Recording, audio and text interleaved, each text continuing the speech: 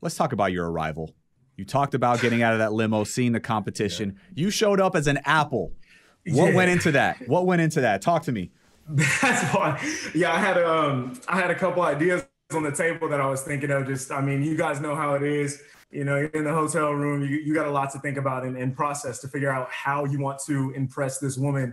And, you know, I could only think about what exactly I was going to do to really catch her eye and to show her, hey, I'm very different than everyone else you're about to see tonight.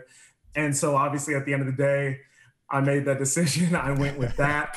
And I think that's another reason that led to me walking down those stairs, seeing all these guys. I'm like, you got to be kidding me. Everyone in here, 6'4 plus, perfect skin. I'm walking in third shortest guy in the room. I'm an apple. So I knew it was going to be a rough start.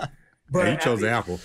Yeah, I made that conscious decision. And, you know, it's just funny looking back at it now and seeing how it all played out and remembering that moment of me walking up and getting out the limo. I thought I had time. And, you know, I was just getting in my mind like, okay, everything's going to be cool. It's game day. Let me get my mind right. You know, as a former athlete, that's how I did think about it.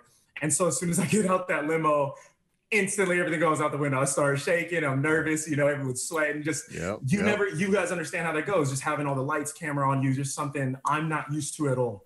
And so as soon as I walk up to her and she's just looking so beautiful, so stunning, I was just instantly nervous. And you guys have seen Michelle. She's very quick. She's very smart.